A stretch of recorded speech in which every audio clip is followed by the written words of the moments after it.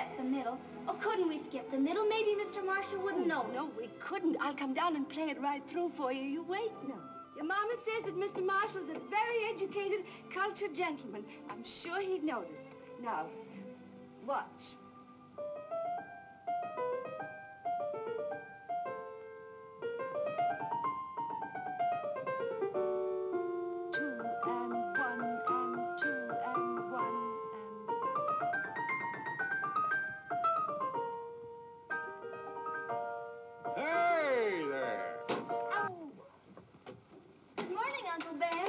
Well, I've been... Happened?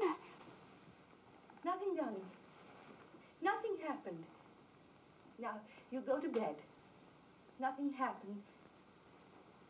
I only twisted my ankle.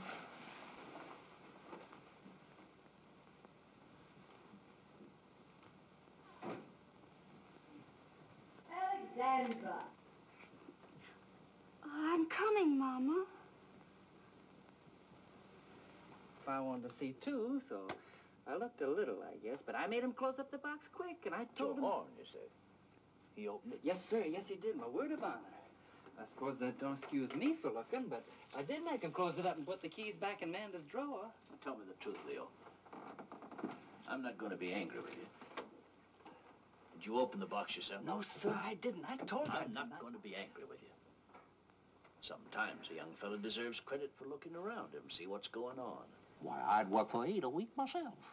There ain't a man in this section, black or white, who wouldn't give his right arm for just $3 silver every week. Huh, Horace? No, they'll take less than that when you get around to playing them off against each other.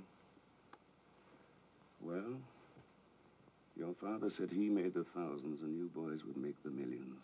Millions for us, too. Us? You and me? I don't think so. You've got enough money, Regina. We'll just sit by and watch the boys grow rich.